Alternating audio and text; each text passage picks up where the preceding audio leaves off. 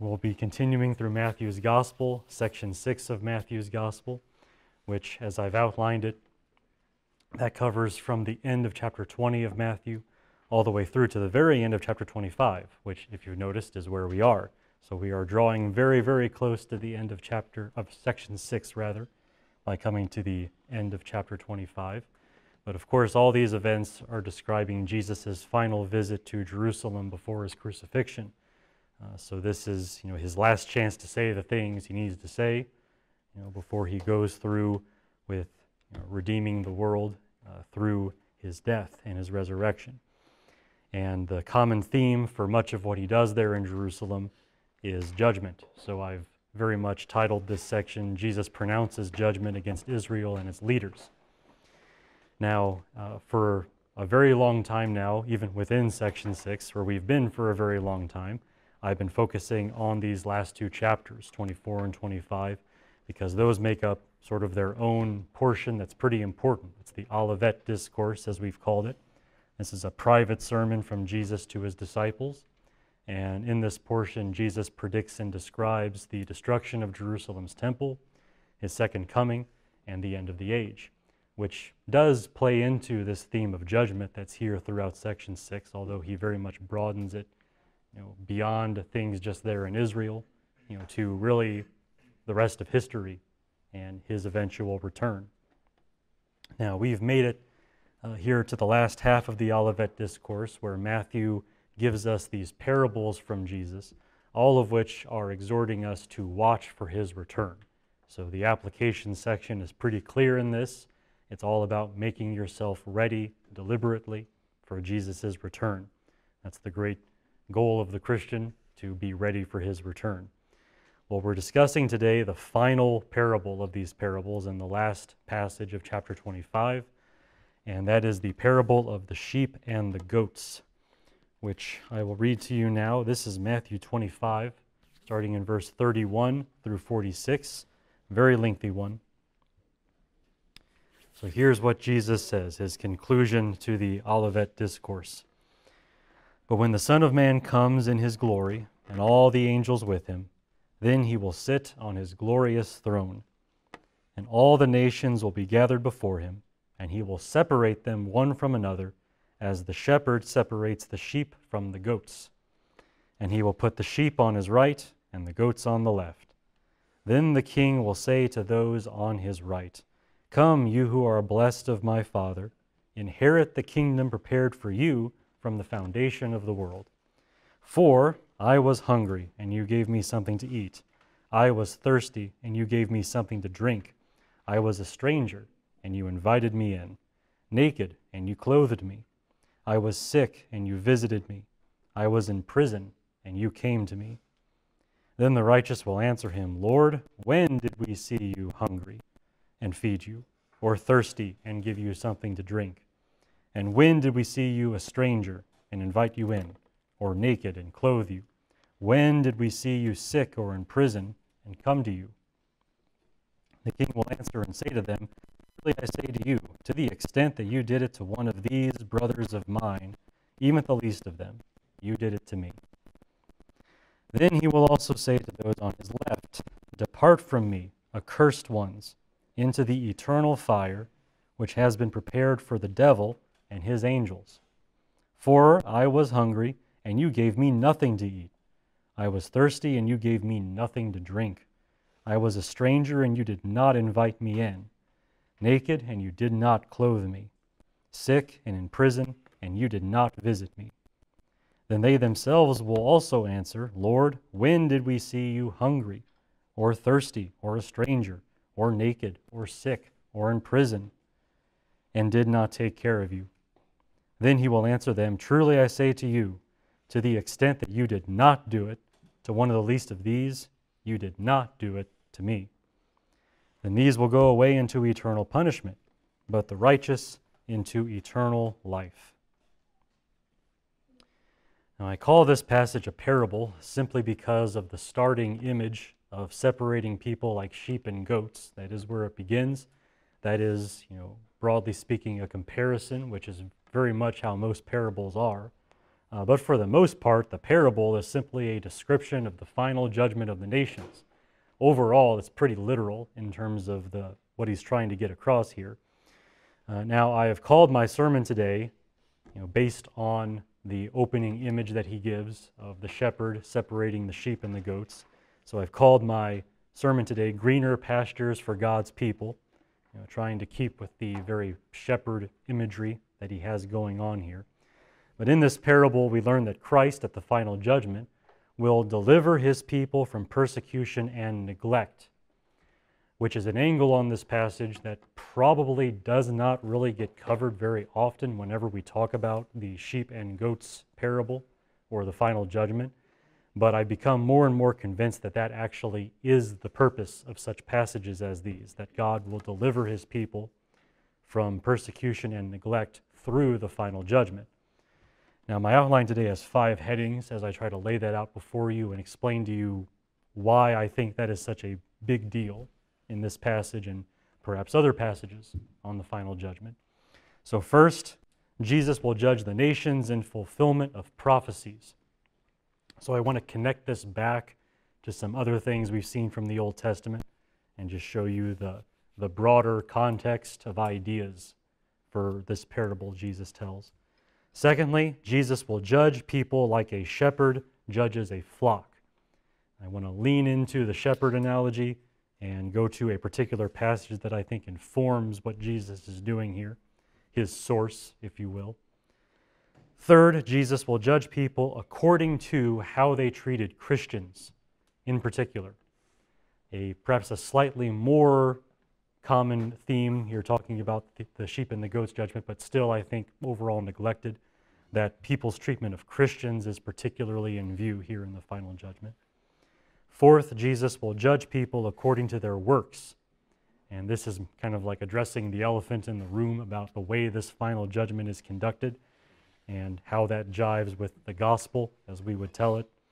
And then fifth, Jesus will judge people worthy of eternal punishment or eternal life, which is just the conclusion, but there are several things to say about that at the very end. And it's the great so what of the passage. So I want to make sure it gets some space in what we do today. Now, today's passage shows us how Christ himself views the final judgment over which he will someday preside, because he is going to be the one managing the final judgment. And this is, one of the few passages we have where he himself talks about his role in that and the things he will say and do. After all we've seen in the Olivet Discourse, it's fitting that Christ should end with the very end, the final judgment. I mean, we've been talking about how so much of what he says here gives you a blueprint for what history is going to be like. And here is history's end at the very end. So all of that makes sense. However, the problem is usually with us and our attitude or our very limited vision toward this final judgment. We tend to view this final judgment as merely a formality, if you want to use that expression. The necessary end of this age and the beginning of the next. It's just something that has to happen before we move into the eternal state there, after all these things are concluded. In contrast to that, though, Christ views the final judgment as a part of his role as our shepherd, because he says that, and he's going to do this like a shepherd separates the sheep from the goats. And usually we think of Jesus as a shepherd, this very pastoral image, literally pastoral, because that's what the word pastor means. It's a shepherd. We think of Jesus caring for us in some way as our shepherd, and that's the leading image of the parable. And so this whole idea of the final judgment, kind of comes into that, his role as a shepherd, our shepherd, which is not, again, usually how we think of it. We usually think on very different lines. We think about merely ideas of justice and, God just kind of rendering justice, on people that have been sinning against him. Nonetheless, I think the true way to deal with this passage and other passages is to recognize that shepherd-like idea here in the final judgment and how that plays into everything else. So Jesus is going to fulfill, these promises that we see in Scripture of God delivering his people. Interestingly enough, there are shepherd passages like that, Probably the most famous passage of Scripture in the entire world is Psalm 23. The Lord is my shepherd, I will not want. Well, what is in there? It's all about leading God's people to, green pastures and still waters and protecting them with the rod and the staff and all those kinds of things. Well, the final judgment, I think, is the ultimate form of that, of God shepherding his people. Jesus in particular stepping into that role as the shepherd. So what we have here is this ultimate fulfillment, delivering his people once and for all time through this final judgment, delivering them from all who harm them or those who just don't care about them, honestly. So that is where I'm going with all of this, and if it still seems a little bit removed from this whole idea of the final judgment, I hope you will see more clearly what I mean by that as we go through all these things. So let's begin with kind of the bare bones idea of the final judgment, going back to Old Testament scriptures that inform this idea. So Jesus is going to judge the nations in fulfillment of prophecies, so things that God has already promised. Now, although Jesus adds the idea perhaps of the Messiah being absent from the world for a while only to return later, the idea of a final judgment has always been there in the Old Testament somewhere and recurring throughout it. So there's a lot that Jesus throws in here that is maybe new to people, new to the disciples, especially the fact that he's going to go away and then come back. But the final judgment, that is old news in a sense. Of all the Old Testament passages we could read about the final judgment of the nations, I've chosen two, and one of them here to start off with is Joel chapter 3.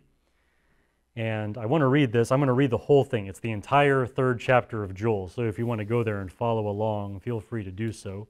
And it might be a bit overkill, but I want to read this because I think it gives a lot of detail that is very important specifically for today's passage and today's sermon. So as I read this, I would like you to have your minds engaged, so I'm going to give you something to do as we read this together. I would like you to watch for the purpose of the final judgment on the nations, because there are statements in here in Joel chapter 3 about why God is doing this. And I believe you will see that the purpose of the final judgment is to deliver God's people from the nations. So let's read this. Joel chapter 3, starting in verse 1, all the way through to the end of the book of Joel. For behold, in those days and at that time, when I restore the fortunes of Judah and Jerusalem, I will gather all the nations and bring them down to the valley of Jehoshaphat. Then I will enter into judgment with them there on behalf of my people and my inheritance, Israel, whom they have scattered among the nations, as they have divided up my land. They have also cast lots for my people, traded a boy for a harlot, and sold a girl for wine that they may drink. Moreover, what are you to me, O Tyre and Sidon, and all the regions of Philistia? Are you rendering me a recompense? But if you do recompense me, swiftly and speedily I will return your recompense upon your head. Since you have taken my silver and my gold, brought my precious treasures to your temples, and sold the sons of Judah and Jerusalem to the Greeks, in order to remove them far from their territory, behold, I am going to arouse them from the place where you have sold them, and return your recompense upon your head. Also I will sell your sons and your daughters into the hands of the sons of Judah, and they will sell them to the Sabeans, to a distant nation, for the Lord has spoken. Proclaim this among the nations. Prepare a war, rouse the mighty man. Let all the soldiers draw near, let them come up. Beat your plowshares into swords, and your pruning hooks into spears. Let the weak say, I am a mighty man. Hasten and come, all you surrounding nations, and gather yourselves there. Bring down, O Lord, your mighty ones. Let the nations be aroused and come up to the valley of Jehoshaphat, for there I will sit to judge all the surrounding nations. Put in the sickle, for the harvest is ripe. Come, tread, for the winepress is full. The vats overflow, for their wickedness is great. Multitudes, multitudes, in the valley of decision. For the day of the Lord is near, in the valley of decision. The sun and the moon grow dark, and the stars lose their brightness. The Lord roars from Zion and utters his voice from Jerusalem, and the heavens and the earth tremble. But the Lord is a refuge for his people and a stronghold to the sons of Israel. Then you will know that I am the Lord your God, dwelling in Zion, my holy mountain. So Jerusalem will be holy, and strangers will pass through it no more. And in that day the mountains will drip with sweet wine, and all the hills will flow with milk, and all the brooks of Judah will flow with water, and a spring will go out from the house of the Lord to water the valley of Shittim. Egypt will become a waste, and Edom will become a desolate wilderness, because of the violence done to the sons of Judah, in whose land they have shed innocent blood. But Judah will be inhabited forever, and Jerusalem for all generations. And I will avenge their blood which I have not avenged, for the Lord dwells in Zion. Now, from that passage, we learn several details about the final judgment. Specifically, we learn that the purpose of the judgment is to deliver God's people from the nations. So often in that chapter, he comes back to this idea of, I'm doing this because of what you did to my people, and I'm doing this to deliver my people from you. And so much of what he says there is all about that, delivering his people from the nations. Now, I'd like you to remember that as we move forward in the sermon, because it's not the last time we're going to see that. It's very much a theme when we talk about the judgment of the nations. Now, I have another passage for you.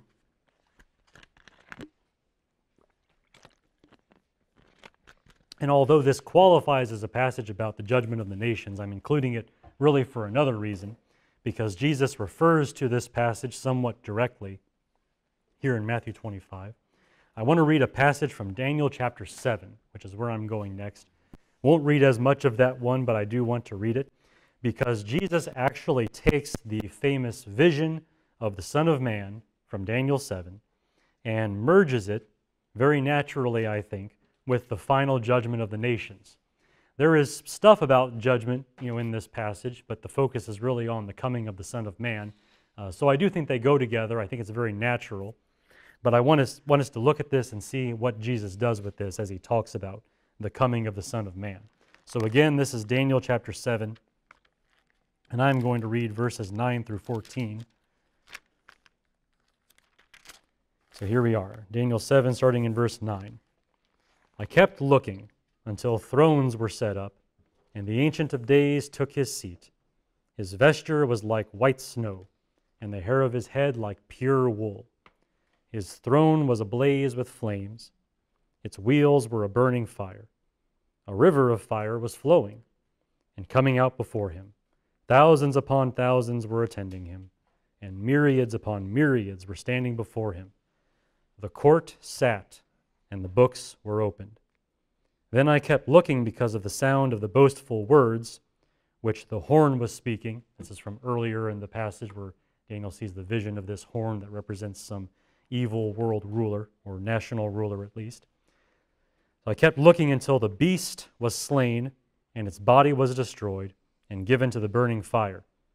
And as for the rest of the beasts, which represent other nations Daniel's been talking about, as for the rest of the beasts, their dominion was taken away, but an extension of life was granted to them for an appointed period of time. I kept looking in the night visions, and behold, with the clouds of heaven, one like a son of man was coming. And he came up to the Ancient of Days, and was presented before him. And to him was given dominion, glory, and a kingdom, that all the peoples, nations, and men of every language might serve him. His dominion is an everlasting dominion, which will not pass away, and his kingdom is one which will not be destroyed. Now, I believe you will see the similarities between that vision and today's parable. The Son of Man coming, heavenly beings, a kingdom, thrones, etc. All those details find their way into Matthew 25 as Jesus describes the final judgment and the sheep and the goats and all that. It's even really dealing with nations, because these beasts that he's talking about all represent nations of the world that eventually fall under the judgment of God when he comes to set up his kingdom. Right? So all this ties in pretty well with what we see in Matthew 25. But I would also like you to see a difference. Maybe this difference is important enough to mention here. In Daniel 7, you'll notice that the Son of Man goes up to God to receive his kingdom. Right? That's how it's worded. It says, one like a son of man was coming, and he came up to the Ancient of Days. So it's very much about going up to God. Perhaps that is the ascension of Christ. If you want to read this in light of what we know from later things, it makes sense to view that as Jesus returning to his Father. But in Matthew 25, you'll notice the Son of Man comes down to judge the nations, because that's how he words it. When the Son of Man comes in his glory and all the angels with him, he will sit on his glorious thrones, and the nations will be gathered before him. So it's all about coming to the nations, which is, from heaven being above, we're coming down now, so it's kind of a downward motion, which is very common in passages that refer to Daniel 7 in the New Testament. So it's kind of an opposite thing. Rather than going to God, it's coming down to the nations. Kind of an interesting reversal there. So even though Jesus borrows language from Daniel 7, the final judgment represents what might be the following action. Right? In Daniel 7, we see him, the Son of Man, go up to God to receive his kingdom, and then come back down to execute that judgment that has been discussed in Daniel 7 and other places, which I think is very fair. I don't think it's, strictly speaking, an alteration of the idea. I think it's just the following action. When the Son of Man goes up to the Ancient of Days to receive his kingdom, what else is he going to do but come back down and enforce that decision and render judgment on the nations and set up his kingdom in place of these wicked nations that have been destroying the earth all this time? It makes sense. So just want to point that out as a difference, but even though it is a difference, I think it is a reasonable one. Now, all that to say, when we look here at this parable of the sheep and the goats, whether it's from Joel 3 or Daniel 7 or any other passage from the Old Testament we might use, Jesus is drawing on stuff. He's very much fulfilling previous prophecies. There's nothing here that is, strictly speaking, new in terms of the actual plan of God. It's just him following through with stuff that has been promised already. Now, my next observation probably gets us more into the actual purpose of today. All that stuff I said about the purpose of the final judgment being to deliver God's people. We saw some of that in Joel for sure, but we're going to see it again. And we're going to see it in this image of Jesus acting like a shepherd over a flock. He's going to come, he's going to separate the sheep and the goats like a shepherd would. So he's going to judge the nations of the world like a shepherd might judge a flock of animals. So again, just to read the passage here in Matthew 25, let's read verses 32 and 33, just to get the very beginning of this. It says, actually let's back up to 31. But when the Son of Man comes in his glory and all the angels with him, then he will sit on his glorious throne. All the nations will be gathered before him, and he will separate them one from another, as the shepherd separates the sheep from the goats, and he will put the sheep on his right hand and the goats on the left. So very shepherd-like image there. Now, to help you better understand why Christ is using the image of a shepherd, I would like to read the source passage for this image. And I do think Jesus has a source. I think he's getting it from somewhere. So let's turn to Ezekiel 34. And I have another long bit of scripture that I want to read for you. And to help you find that, if you want to actually go there, it goes Isaiah, Jeremiah, Lamentations, Ezekiel, Daniel, Hosea. So if you can find any of those books and triangulate in there if you want to get to Ezekiel. Ezekiel 34, and I'm going to start reading in verse 17. And again, I'm just going to read all the way to the very end of the chapter. And again, just pay attention to some of the language here, the basic imagery being used, but also the motivations of why these things are happening. Ezekiel 34, starting in verse 17. As for you, my flock, thus says the Lord God, behold, I will judge between one sheep and another, between the rams and the male goats. Is it too slight a thing for you that you should feed in the good pasture, that you must tread down with your feet the rest of your pastures? Or that you should drink of the clear waters, that you must foul the rest with your feet? As for my flock, They must eat what you tread down with your feet, and drink what you foul with your feet. Therefore, thus says the Lord God to them, Behold, I, even I, will judge between the fat sheep and the lean sheep, because you push with the side and with the shoulder, and thrusted all the weak with your horns, until you have scattered them abroad.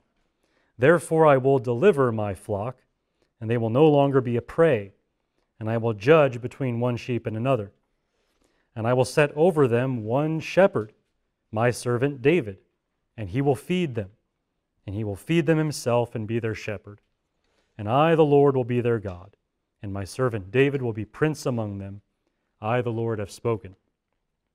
I will make a covenant of peace with them, and eliminate harmful beasts from the land, so that they may live securely in the wilderness and sleep in the woods. I will make them and the places around my hill a blessing, and I will cause showers to come down in their season. They will be showers of blessing.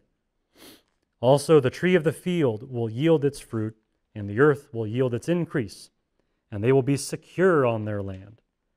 They will know that I am the Lord, when I have broken the bars of their yoke and have delivered them from the hand of those who enslave them. And they will no longer be a prey to the nations, and the beasts of the earth will not devour them, but they will live securely, and no one will make them afraid. I will establish for them a renowned planting place, and they will not again be victims of famine in the land, and they will not endure the insults of the nations any more. Then they will know that I, the Lord their God, am with them, and that they, the house of Israel, are my people, declares the Lord God. As for you, my sheep, the sheep of my pasture, you are men, and I am your God, declares the Lord God. Now, I've called Ezekiel 34 the source for the parable of the sheep and the goats because of the numerous similarities. I'm sure you saw them easily as we were reading it together. Both passages feature judgment, using that word, judgment. Both passages feature a division between sheep and goats, although to be fair, Ezekiel does have many more animals. He's got like a whole barn of animals in there that he refers to. Jesus keeps it simple, sheep and goats, but multiple kinds of animals in both passages. Both passages refer to the nations as the subject of this judgment, so that's in there too. Finally, both passages feature the Messiah. Now in Ezekiel, I think the Messiah makes his appearance under the name David, right? So God promises to make David the new shepherd for Israel. And I think we just automatically understand, and I think this is right to understand it this way. We assume that David is actually a reference to the Messiah, who is the son of David, the branch of David, and the future David. You know, he's the king that fulfills everything that David was supposed to be. So I think it's very natural to take that as being messianic, referring to the Messiah, so Jesus. And as for Jesus himself, you know, in the parable he tells, he's the one doing this. It's the Son of Man. It's the king. The Messiah is doing the separating between the sheep and the goats. With all these similarities between Ezekiel 34 and Matthew 25, I think it's fair to say that this is his source passage for this parable of the sheep and the goats, this passage from Ezekiel. So that's why I've identified it as such, and I want to lean heavily on this. To push this further, knowing the source passage adds to our understanding of the parable's message. When we go back to see what Jesus was thinking, we can take some of those ideas and bring them in to this parable of the sheep and the goats. In Ezekiel 34, the whole reason for the separation of the animals and the judgment is to protect some of the animals from the others. You got these weak sheep getting bullied around by all these fat horned goats and things, and it just like it's this ugly scene, and they're trampling down food and fouling up waters and doing all this stuff.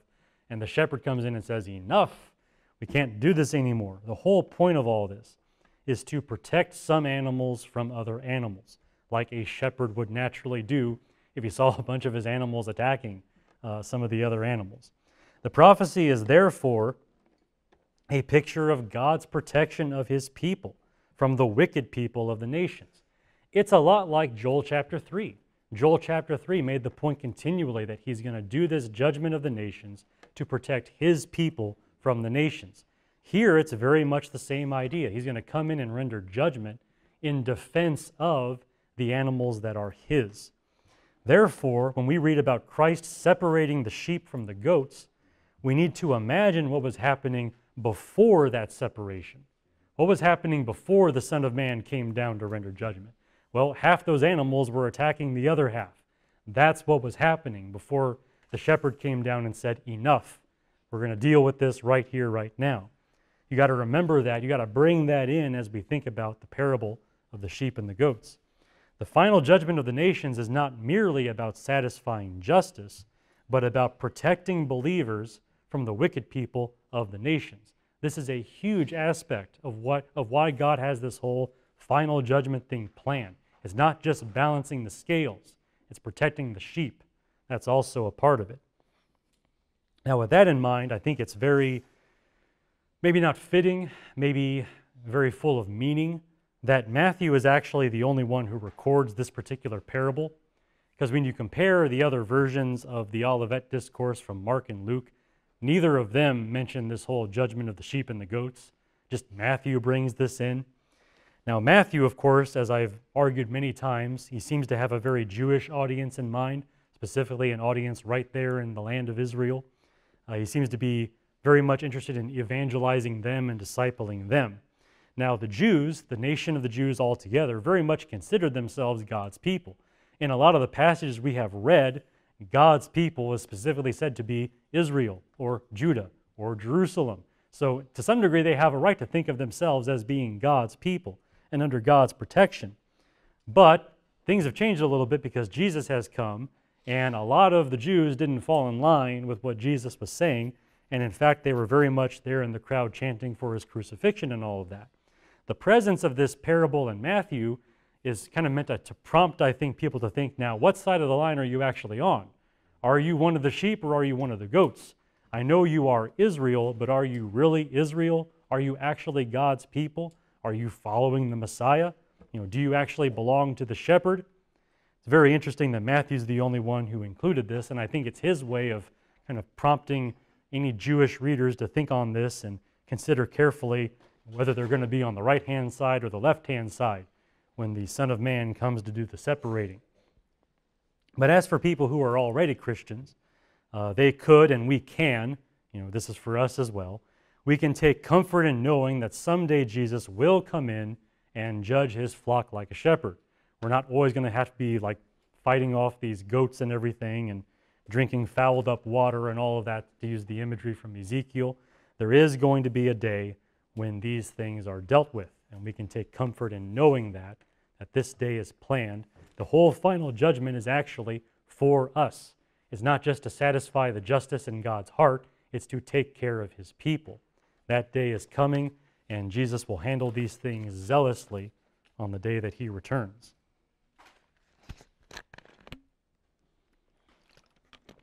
Well, for my third heading today, I want to argue more for what I've already said, but I want to take a different approach with it. I want to argue that Jesus will judge people according to how they treated Christians, how they treated believers, the people of God.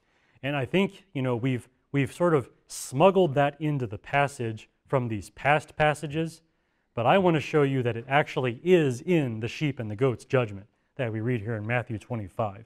So let's read a little bit more of this. Matthew 25, starting in verse 34, and let's read through verse 40. Then the king will say to those on his right, "Come, you who are blessed of my Father, inherit the kingdom prepared for you from the foundation of the world. For I was hungry, and you gave me something to eat. I was thirsty, and you gave me something to drink. I was a stranger, and you invited me in. Naked, and you clothed me. I was sick, and you visited me. I was in prison, and you came to me." Then the righteous will answer him, "Lord, when did we see you hungry and feed you, or thirsty and give you something to drink? And when did we see you a stranger and invite you in, or naked and clothe you? When did we see you sick or in prison and come to you?" And the king will answer and say to them, "Truly I say to you, to the extent that you did it to one of these brothers of mine, even the least of them, you did it to me." Now, these verses and the verses which follow are very often quoted to talk about caring for the needy in general, they're very often applied in ways that are very just indiscriminate, like any needy person, anyone who's hungry, anyone who's thirsty, anyone who's sick, anyone in prison. It's very general. The problem is, Christ is not describing care for the needy in general, but for needy Christians. It is specific, and I think he makes that nearly as plain as he could make it by his wording here. Now, if you have any doubt about what I say, consider that Jesus calls these needy people his brothers, right? Verse 40, to the extent that you did it to one of these brothers of mine, even the least of them, you did it to me, these brothers of mine. Now, Christ has previously made it very clear who is and who is not his brothers, who is in his family. And I just want to jump back a little bit in Matthew and read a passage on this. This is Matthew 12, verses 46 through 50. Very familiar, somewhat infamous incident. But Matthew 12, verse 46 through 50, we see this. While he was still speaking to the crowds, behold, his mother and brothers were standing outside, seeking to speak to him. In other words, interrupting the sermon. Someone said to him, behold, your mother and your brothers are standing outside, seeking to speak to you. But Jesus answered the one who was telling him and said, who is my mother, and who are my brothers? And stretching out his hand toward his disciples, he said, behold, my mother and my brothers. For whoever does the will of my Father who is in heaven, he is my brother and sister and mother. Now, if you want scriptures about caring for the needy in general, and any and all needy people, regardless, you can easily turn to hundreds of scriptures. It is a major biblical theme. We have talked about that before in the past in this church. But today's scripture is about caring for needy Christians, the brothers of Jesus. And if the reference in Matthew 12 is not enough for you, keep in mind the logic that Jesus uses there in the parable of the sheep and the goats. The whole idea is that, in so much as you did to the least of these, my brothers, you did it to me. There's a connection there. With whom does Jesus have a connection? With whom, who is it on this earth that you can variously help or hurt and would make Jesus say, you did that to me? Well, that would be his people. We see this plainly as ever when Jesus confronts Saul of Tarsus in Acts chapter 9. One of these other classic passages that for some reason we forget about. But Acts 9 verses 4 through 5, this is when Jesus has already appeared to Saul and given him the fright of his life, basically, putting the fear of God in him, putting the fear of Jesus in him more accurately. Acts 9 verses 4 through 5. And he, that Saul, fell to the ground and heard a voice saying to him, Saul, Saul, why are you persecuting me? And he said, well, who are you, Lord? And he said, I am Jesus whom you are persecuting. Now, Jesus was in heaven. He was fine. Like, he wasn't, being thrown in prison by Saul or anything like that, but Saul was persecuting Christians. He was hauling them off to jail. He was voting to put them to death. But as Jesus reckons it, you're doing that to me. You hurt my people, you hurt me. And it's the same logic over here in Matthew 25. Jesus views himself as having that kind of connection with his people, that to do something to one of them, you do it to him. Same reasoning. And it very much establishes what I'm talking about, that we're talking about how people treat Christians in this passage. It's not just any and all needy people. It's Christians in particular.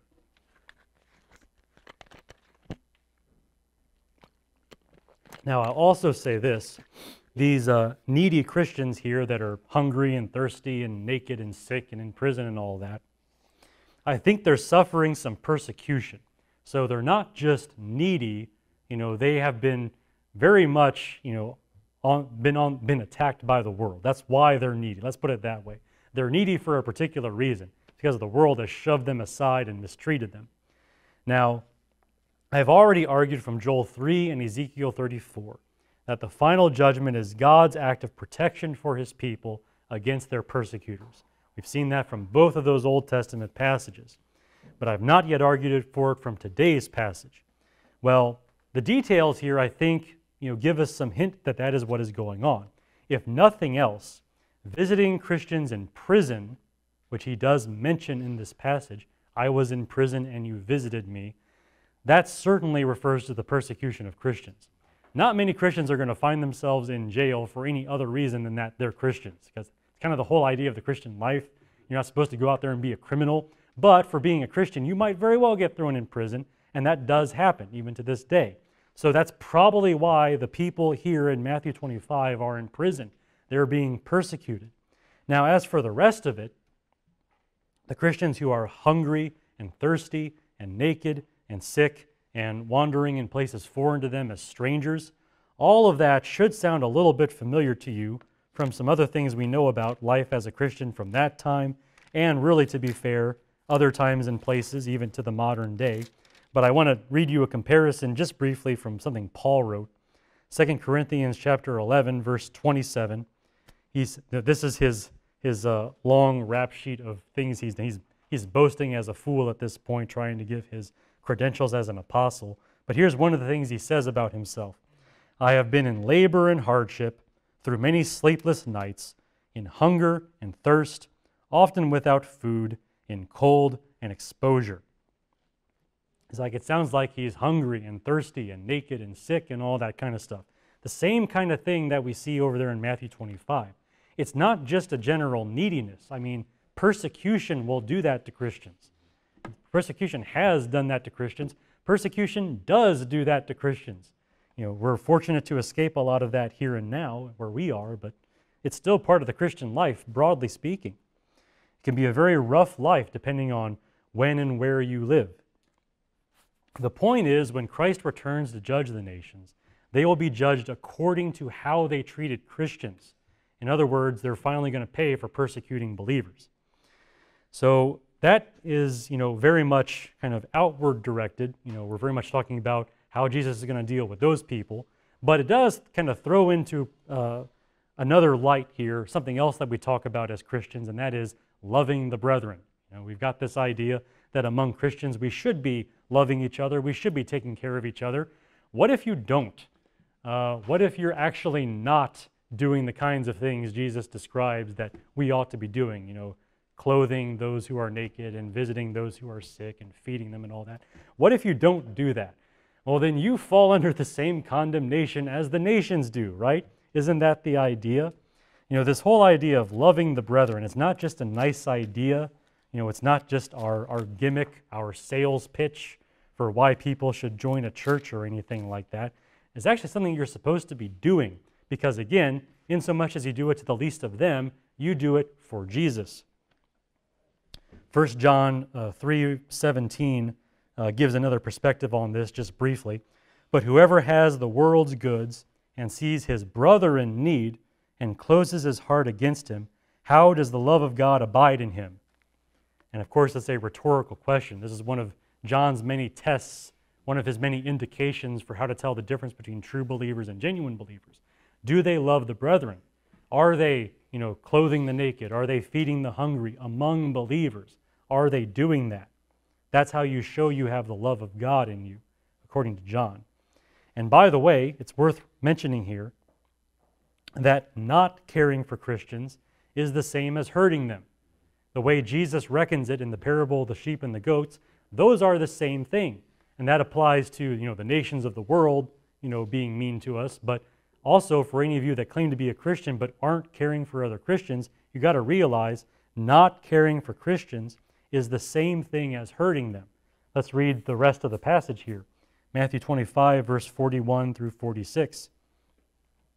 Then he will also say to those on his left, Depart from me, accursed ones, into the eternal fire, which has been prepared for the devil and his angels. For I was hungry, and you gave me nothing to eat. I was thirsty, you gave me nothing to drink. I was a stranger, and you did not invite me in. Naked, and you did not clothe me. Sick and in prison, and you did not visit me. Then they themselves will also answer, Lord, when did we see you hungry, or thirsty, or a stranger, or naked, or sick, or in prison, and did not take care of you? Then he will answer them, Truly I say to you, to the extent that you did not do it to one of the least of these, you did not do it to me. And these will go away into eternal punishment, but the righteous into eternal life. Now, the thing about that is, these people that he's describing here, they don't do any active harm. It's not like they're tying Christians down and beating them or something like that. They're just not helping them. They're just not giving them food, not giving them clothing. They're just kind of standing idly by. You might say these are the people in a society that don't do the act of persecuting, but they're just kind of standing by and not helping and not raising their voices to stop it. Well, according to Jesus, they fall under this condemnation too. Like this is how zealous Jesus is for his people. He's not just angry at those that hurt his people, he's angry at those that don't help them either. And that is the standard of the final judgment. It is the way he's going to judge people. He is going to judge people according to how they treated Christians. That is his way of shepherding his flock there at the very end of the age. Well, now it's time for the elephant in the room, as I said. Halfway through the sermon, it's time to address this great observation from this passage, that Jesus plans to judge people according to their works. Like unapologetically. Like he doesn't even hold back. It's like, far from holding back, he's like being detailed. He's giving specific things you did or did not do. These are deeds. The judgment is according to works. Now, passages like today's parable, and there are many of them in the Bible, in fact, any passage you see giving any kind of detail about the final judgment is kind of like this, in that it totally focuses on deeds, on works. And it makes a lot of Christians really uncomfortable. Like a lot of Christians, they just don't like to deal with these passages, because the core teachings of Christianity are that Jesus died to atone for our sins, and that faith in Christ is what God requires for salvation from sin. He's very much the sacrificial lamb. He's not just the shepherd, he's the lamb. He gives his life to take the sins of the world upon him and suffer the wrath of God for them, and so win forgiveness for people. It's kind of the chief idea of Christianity. We develop these core teachings into doctrines like substitutionary atonement and justification by faith alone and phrases like free grace, and they matter a lot to us. We find them very helpful for categorizing and understanding what salvation is. It's very important. And then we come to the sheep and the goats, and we see that the final judgment is conducted entirely according to works. And we go to other passages and see the same thing. This can be a bit bewildering. This can be confusing, since the Bible also teaches that salvation cannot be based on works. This is another clear teaching of Scripture. So we've got two very clear teachings of Scripture that are just kind of at odds with each other. So what do we say about all this? How do we process this information? What do we do? Well, in giving my answer to these objections and these problems, I want to emphasize that my answer applies to the entire Bible and not merely today's passage, not merely the conflict between the final judgment and salvation and all that stuff. This is kind of a total Bible thing. So hopefully this will be helpful to you thinking about other conflicts as well that we might see, other tensions in Scripture. And the basic idea is this, that every truth has its proper time. Right? Everything that is true comes into a certain part of your life and has a purpose there, and not necessarily in other places. Every truth has its proper time. Now, in saying that to you and recommending that to you, I just want to point out that humans are creatures of extremes. If you've not noticed that, in other words, if you don't read the news or anything like that, people are creatures of extremes in that we really cannot do anything over here without neglecting something else over here.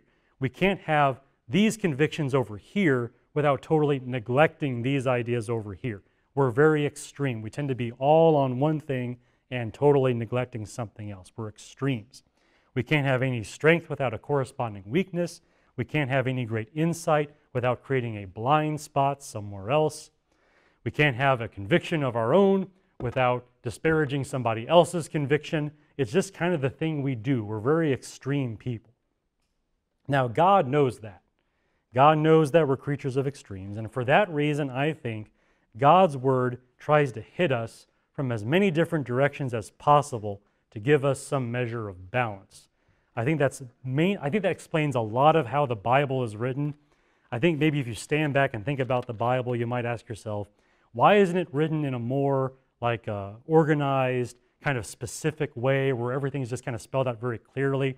Why is it all like a bunch of letters and books jumbled together? Why is that? Well, I think it provides a measure of balance. Reading the Bible can be like a game of ping pong, except you're not one of the players, you're the ball. You're actually there in the middle of it all. You read some scripture, it resonates with you. You really see the need for this in your life, you really see the importance of it, and you commit yourself to it. And you immediately go overboard with it somehow. It's just because, again, we're creatures of extremes. We take that and we run with it, and we run too far with it. And then as you keep reading your Bible, you read some other passage of Scripture, some other idea that comes in and knocks you from the other direction and now gets you going the other way. And it just keeps happening over and over again. Ping pong, back and forth. And what that does is it keeps you generally in the middle. You might be flying all over the place on the table, but you're still on the table. And that's the important thing, right? You're still kind of generally centered in all the things God has for you. I think that explains a lot of how the Bible is written. And so, the atonement of Christ, or justification by faith alone, or free grace, or any of these other ideas, these wonderful truths of the gospel about salvation, these are wonderful truths for people who suffer terribly under guilt and question whether God could ever love us, and whether God is willing to have anything to do with us, and whether it's even possible for us to be saved. Well, that's what the gospel is for. That's supposed to come into your life and knock you in the right direction and get you repenting and believing in the gospel. And then when you go too far with that and become very, very sloppy in your obedience to God and aren't giving proper heed to the things that you ought to be doing, here comes this other paddle from the other side to hit you in the other direction. And that paddle is called the final judgment. The judgment according to works is like, well, if you want to, get that eternal life being mentioned, you got to care for your fellow believers, right? You got to do all these things that Jesus lists. That serves a purpose. It keeps you from going too far on the free grace side. So again, it's kind of weird, yes, but given the fact that people are creatures of extremes, it's actually really helpful to go from one passage reading about Jesus dying for our sins and then going to another passage about the judgment according to works. It keeps us centered and grounded so we don't get too far away from anything that we need to be believing and need to be doing. So, with that in mind, I urge you to give your attention to today's parable. It is here in the Bible for a reason. It's the paddle that God's going to use to keep you from going too far off the table. You got to listen to these things. Don't ignore it just because it doesn't sound like the gospel or whatever. Just give it your attention. Really commit yourself to this. You could easily ignore today's parable and say, oh, well, I believe in salvation by grace alone, through faith alone, for the glory of God alone. And you can list off all the Latin phrases that we use from the time of the Reformation to summarize those ideas. But the same man who died to purchase your salvation also said he was going to judge people according to works. And he gave us a lot of detail on that in this very passage. And it's coming from the same person. It's coming from the same person. The one you call Lord, the one you call your shepherd. So be sure that your zeal for 50% of God's word does not lead you to condemnation by the other 50% of God's word. Again, this is for your good. It keeps you on the table. It keeps you from leaving the boundary lines of the game. Ping pong, ping pong. It's very helpful if you let yourself get slapped around like that. Just let the Bible do its work and don't ignore a passage just because it makes you uncomfortable. Instead, give heed to it, live by it, accept it. That's my advice for dealing with this sheep and goats judgment, and it's judgment according to works. Okay, my final heading for today, I want to comment on the very end of the parable, the last thing Jesus says, the last words of the Olivet Discourse, where we see that Jesus will judge people worthy of eternal punishment or eternal life. It's how he ends, verse 46. These will go away into eternal punishment, but the righteous into eternal life. So in a whole section of Matthew's gospel dedicated to Jesus pronouncing judgment against Israel and its leaders, this statement is the capstone. We have gone full judgment, like all the way, like eternal judgment in this last bit of, this last statement in the Olivet Discourse. Before the Olivet Discourse, Jesus came into Jerusalem with stern words and final warnings and a list of woes, and just kind of cranked up the intensity a little bit, each day as he's there in Jerusalem. Eventually, he draws away with his disciples for a private sermon, the Olivet Discourse, which we've been studying for a very long time. And although Christ has described much in the Olivet Discourse, he finishes this sermon and this whole section with the only event which really matters, right? Whether you receive eternal punishment or eternal life. Isn't that true? Like, this is the thing. Like, you get, like, the day of the Lord is one day, and you only get one chance to get to that one day and get the right verdict. Like, this is all that actually matters. Everything else leads into this, and afterward everything is governed by this. This is the thing that matters. And make no mistake, eternity is forever. And believe me, I know there are people that come to this verse and try to wiggle out of that and say that eternal punishment is somehow not really eternal punishment. And they do this. Sometimes Christians have tried to soften the condemnation in this passage by observing that the Bible sometimes uses the word eternal to mean a long time, but not necessarily forever. And it does that. Language does that. It's like, oh, I've been waiting here forever. It's like, well, not really, but I'm trying to emphasize that. And they say, well, like, we speak that way, so maybe that's what verse 46 is. Maybe the eternal punishment isn't really eternal. Maybe it's just exaggeration. And they hope to avoid the conclusion that hell is forever. Well, that's a nice theory, but what about the very next statement? These will go away into eternal punishment, but the righteous into eternal life. Is that eternity forever? I mean, do you hope that eternal life is forever? Isn't that the idea? Isn't that our great hope? Like, well, eternal life seems to be eternal, right? So don't back up to the previous statement and say, oh, that means something different. It's the same word in the same sentence. You don't just change meanings of words halfway through a sentence. That is not how language works. Yeah, we can use hyperbole and exaggeration and all that, but we don't change the meaning of a word in the middle of a sentence unless we're trying to give some sort of clever pun or something like that. That's not how this works. He's telling you what eternity is going to be like in as much of a direct way as he possibly can. You get eternal punishment or you get eternal life, but either of them is eternal, and you can't just wiggle out of that. So this matters. I mean, this is the day you've got to be ready for. Now, there's something else he says here that I think really comes in to make you think about the gravity of this. And it's really, the only word I can think of for it is dehumanizing. And I think it's deliberately that. The final judgment for those who are going to get the eternal punishment part of it is very much dehumanizing. Did you notice that hell was not prepared for humans? Did you catch that? Back up to verse 41. Then he will also say to those on his left, depart from me, accursed ones, into the eternal fire, which has been prepared for the devil and his angels. But not humans. Like, it wasn't prepared for them, but that's where these people are going. It's strange to think of it, knowing what we know, but hell was never designed for humans. That wasn't the idea. Like, it was totally meant to be the prison of the angels that sinned. Satan and all those that cast their lot in with him. Hell was made for the devil and his angels. Humans go to hell now thanks to sin, but that was never meant for us. The place that God built for us was the Garden of Eden. And then we left the Garden of Eden, and the rest is history. But originally, hell was not intended for us, even though that's where so many of us are going to go. Now, we speak of various events or various states of living as dehumanizing. And sometimes we can speak as something that robs you of your humanity. That's what dehumanize means, to take away your humanity, to take away the thing that makes you human. In our more dramatic moments, we use that to describe certain jobs we don't like. And believe me, I've had some dehumanizing jobs. But really, when you really want to lean into that, the dehumanizing things are things like abuse and torture and slavery and things like that just really strip away everything about you that makes you a person. Those kinds of experiences are dehumanizing. We say that because humans who experience those things are made to feel, perhaps be, less human than they were before.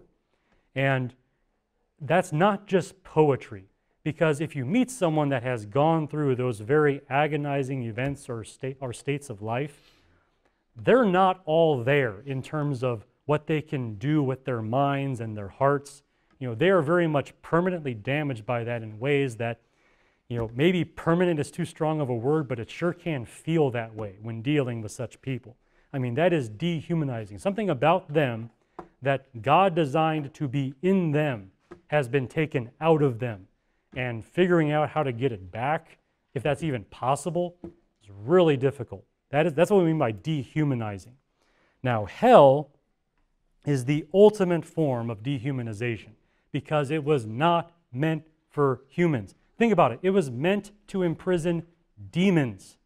Like, think about that. I mean, that's like taking a guy who stole a paperclip from his office and throwing him in a maximum security prison.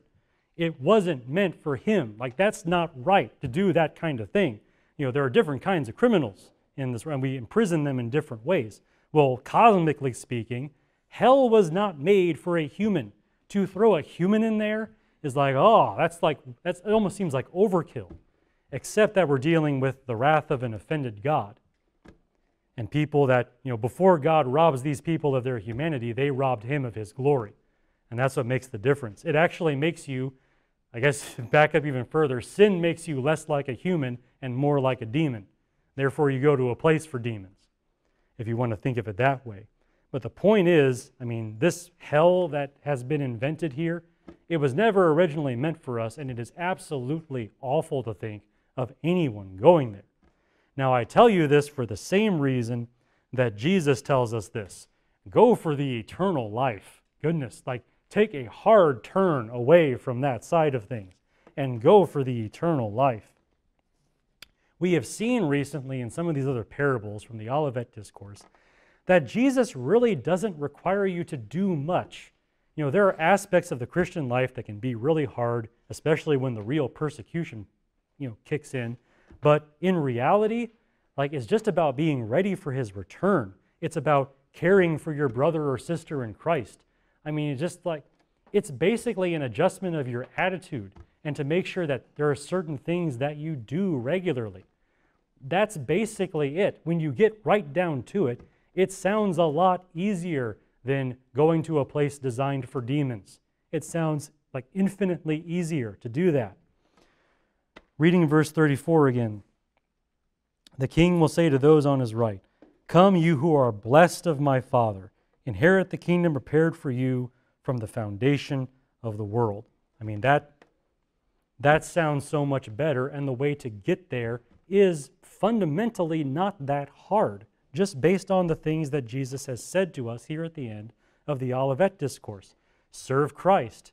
Be ready for his return. Show love to your brothers and sisters in Christ. Believe the gospel. Repent of your sin. These things are so much easier and so much more appealing than hell. Fundamentally, it's not that difficult, but it's the thing that so many people will not do. So be sure that you fall on the right side of the line on that day. Be with the sheep instead of the goats in that day of final judgment. So that is what it means for Jesus to be a shepherd, which is a lot more than we normally think. Usually the idea of Jesus as a shepherd is kind of a warm, fuzzy thought, probably because we have all these paintings of Jesus cradling lambs in his arms and all that. But I mean, shepherds had to do a lot. I mean, David as a shepherd was killing lions and bears. I mean, the image of a shepherd, this is a tough guy, okay? Yeah, he cares for the sheep, but he's also going to go wrestle down these lions and stuff. And that's part of it. That's part of it. That is the purpose of the final judgment. Yes, there is this time when God has appointed us to go through this time of hardships and the difficulties of life. And there's a purpose for all of that. There is a reason for our suffering. It builds up for us an eternal weight of glory beyond measure. But there is a day where Jesus is going to come in and call all of that off and deal with the people that have wronged us or not helped us. He is going to deliver us from these difficulties. And today's parable is about that. That's what I've been trying to get across to you as I've been talking about this, that in the final judgment, Jesus will deliver his people from persecution and neglect. And I went through this in various ways. I connected it to some Old Testament prophecies like Joel 3 and Daniel 7 and showed you how Jesus is acting to fulfill these things. Then I took you to the source passage as I understood it, Ezekiel 34, where we get the idea of the final judgment being like a shepherd separating his flock. And then thirdly, I talked about how Jesus is going to judge people according to how they treated Christians. That is from those passages, but it's also here in Matthew 25. And then we dealt with the observation that naturally comes from that the judgment is according to works, but that's okay because it keeps us from going too far in the grace direction that we lose track of who we're supposed to be and what we're supposed to do in this world.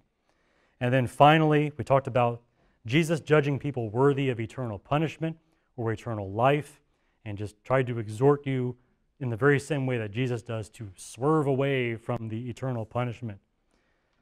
Believe the gospel, serve Christ, be ready for his return, help your fellow brothers and sisters, and be a sheep.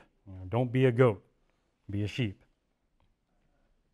Now, on that note, everyone here has to either encourage themselves with thoughts of those greener pastures that we've been talking about, or perhaps you need to make sure that you're actually heading for those green pastures. This is a chance to examine yourself. Examine your thoughts, examine your attitude, examine your life. Whether that's, for some of you, you might still be at the gospel, like you need to actually believe in Christ for salvation. For those of you that have done that or believe you have done that, you need to think about this passage from that perspective. Are you acting like a sheep? Are you acting like a goat? Are you caring for God's people? Are you doing something to that aim? Like, these are the things you need to be thinking about. This is the application for these things. Be sure you're living out the things that Jesus wants you to be living out as we think about this passage. All right, well, that's all I have to say about this. Next time, what I plan to do is I plan to do a full summary review of all of section 6, which amazingly, I have to reach back several years to do that, which is just insane to me, but I will be doing that. We'll gather up everything from section 6 and be ready to close down this section of Matthew.